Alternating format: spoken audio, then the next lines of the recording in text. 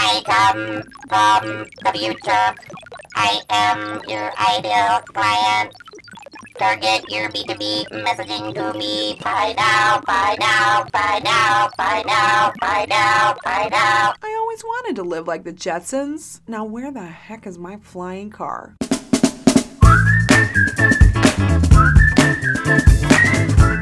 Hey, this is RKA, and this is another episode of Awkward Marketing. Because marketing your small business can be awkward, sometimes awful. I'll help you make it awesome. When I'm building brands with my clients, as part of the design and strategy process, we always create several in-depth client profiles. And the first thing that I have them do is give each client a name and a picture, so we can refer to them as people instead of woman, 25 through 35, single, lives in the suburb, loves gardening. Of course, these profiles go into demographics like age, location, income, but more importantly, they go into the psychographics. What moves this person? What does a typical Monday morning look like for her? Where does she go on a weekend getaway? What magazines does she read, etc. Now, recently I got pushback from a client who didn't want to go through this exercise because her company is B2B, not B2C. So she didn't feel like it applied to her. My clients aren't people, they're companies. Ouch. This common business mistake, thinking of your ideal client as a company instead of a person, will kill your marketing and take your business down with it. See, last I checked, robots still don't make buying decisions.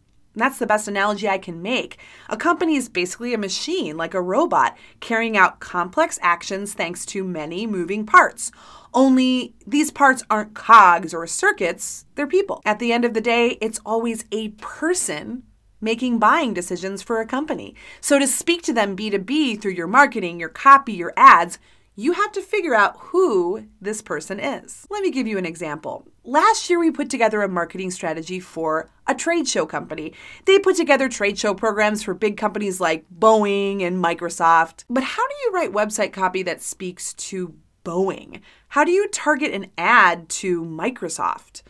Short answer, you don't. We had to discover who the stakeholders were at places like Boeing and Microsoft who would be in charge of making the buying decisions to hire this trade show company. And we narrowed it down to two very specific people, a marketing manager and a VP. The marketing manager, let's call her Stacy, she's the one who's going to be researching possible companies to partner with, and she'll be the one who ends up working one-on-one with the company they choose. The VP, let's call her Jane, she's the one approving Stacy's decision. Now we had something we could run with in our copy and our design. Instead of creating a marketing strategy targeting Boeing, we created a strategy that spoke to, one, Stacy, a marketing manager who is busy, overwhelmed, wants to find a company who's going to make her job easier and make her look really good in front of her boss. Two, Jane, a VP who wants to make sure that her company has the leading trade show program at any event they attend. Now that we knew exactly who these two stakeholders were,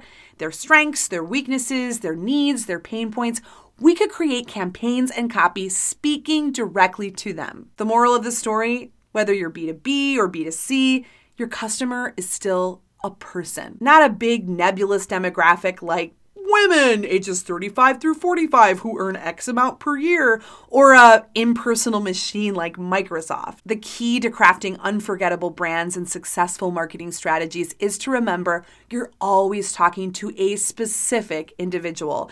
And she has busy Monday mornings like the rest of us, weekend getaways that she can't wait to go on, magazines in her briefcase that she can't wait to read. Figure out what those are, and you won't have just completed a profile. You'll have earned her business.